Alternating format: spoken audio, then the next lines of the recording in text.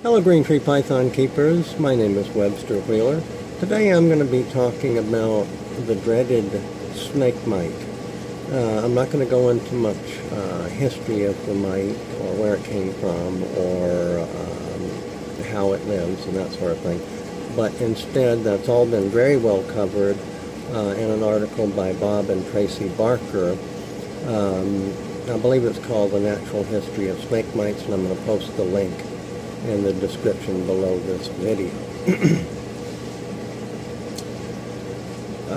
Instead, I'm going to tell you or describe to you my history with mites. I hate mites. Mites are responsible for my eyebrows almost all disappearing. They've slowly fallen out over the years because of mites. I've been bitten by mites. I've been bitten by rat mites. I've been bitten by snake mites, and I've been bitten by canine mites, and they all leave a nasty little welt, but they're gone before you ever even know they bit you. But then it becomes very itchy. It's terribly itchy. It lasts for a week or so and then disappears. But I've had mites, snake mites, several times in my past. I didn't get them they didn't just pop out of nowhere. You generally get mites from someone else's reptile collection, or where a lot of exotic animals may be, such as in a pet store or in a zoo or something like that. The mites that snakes get don't live in North America. So you're not getting them from the environment if you live in North America. If you live in Africa, maybe. Now I'm going to discuss different treatments that have been tried and used with varying degrees of success.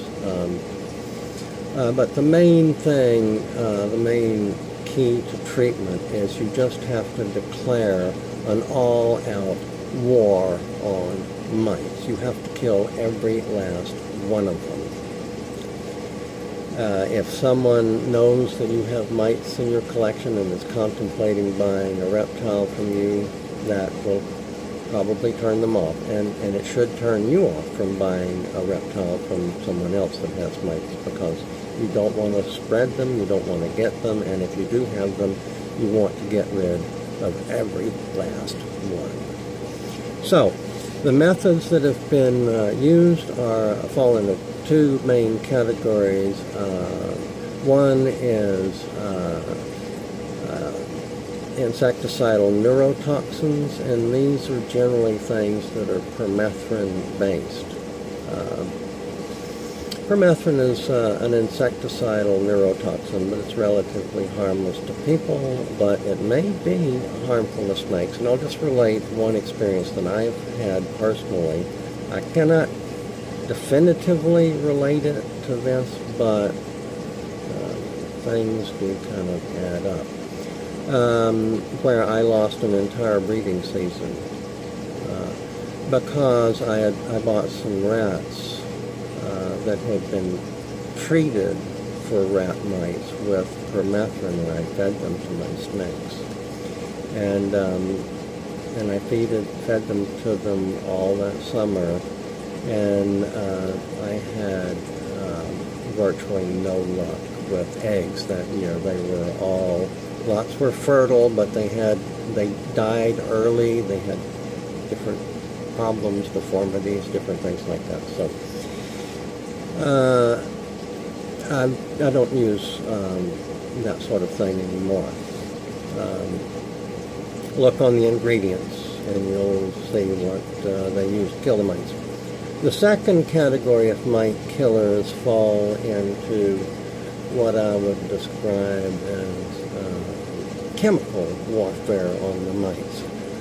Mites have kind of this waxy coating that protects them from drying out or getting, it regulates the amount of moisture inside their body too. And if anything happens to that waxy coating, mites are in big trouble. So anything that dissolves wax and it's safe for animals can be used. I just use simple, like a spray bottle of soapy water that will immediately kill a lot of the mites on a snake, and it's relatively harmless. There's other things that are advertised as herbal, safe for use specifically for reptiles, but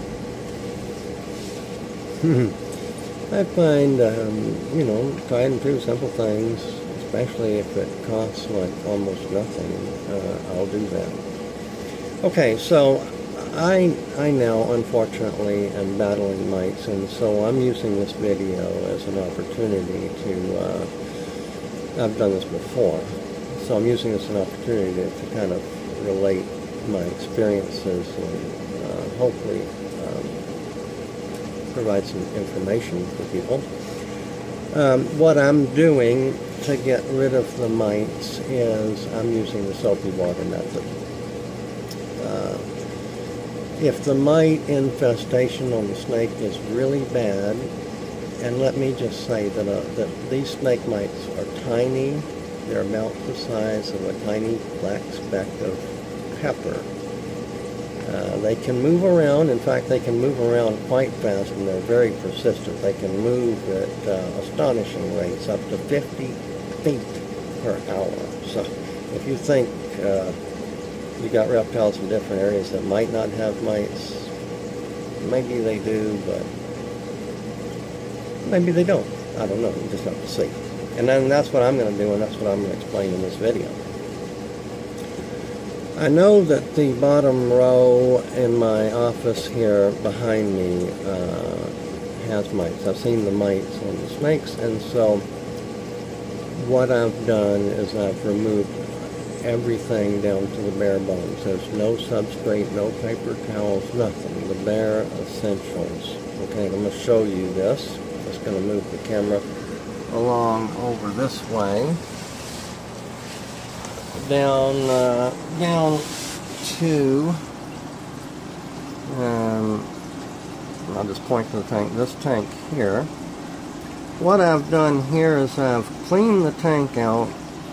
I've put in a big water bowl for the snake to soak in right down here, and over in this other corner, over this way, I have a smaller drinking water dish. It's simply bare substrate. And in this tank, what I've done is I've simply cleaned it out. And what I'm going to do next is I'm going to spray the snake with soapy water, spray the tank down, and that will kill all of the mites that are out in the open. I'm just going to put the camera back over here now. I'm going to do that. I'm going to tilt the camera down so that you can see a bit what I'm doing while I'm doing it. I just kind of set this up as a little demo to let you see how I'm going to spray this thing.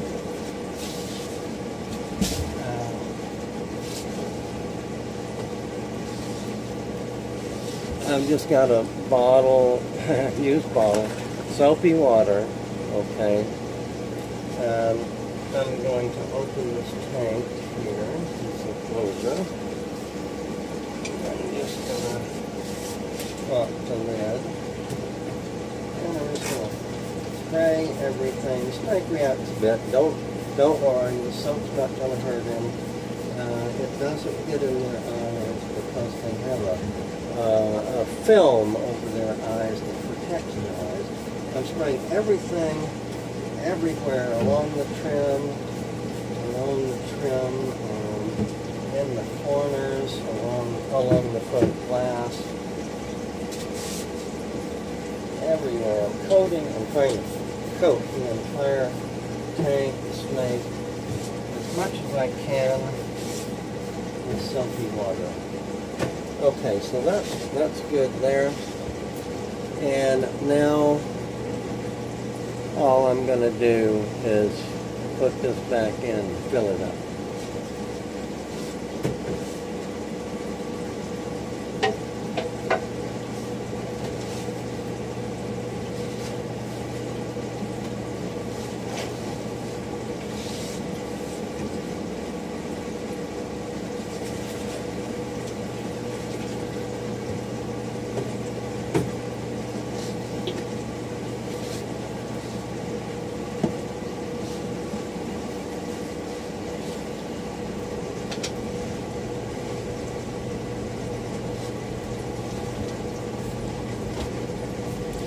Okay, that's it. That's it. Don't worry if you get some water on the bottom of the tank. Soapy water on the bottom of the tank's good. It'll seep into the crevices. Completely deny mites any place to live or lay eggs. I've done that, and that will kill a tremendous number of mites, but never assume that you've gotten rid of all the mites just because you haven't seen any in a little while. The eggs can take a while to hatch, especially at lower temperatures or drier environments. Harsher environments can, let's say, prolong an epidemic by just sort of cutting down on the mites that survive dryness or, don't develop as well. But with green tree pythons, our environments that we keep our snakes in are absolutely perfect for mites. They love warm, 82, 84 degrees, humid, 70 to 90% humidity environments. What am I describing? You all know.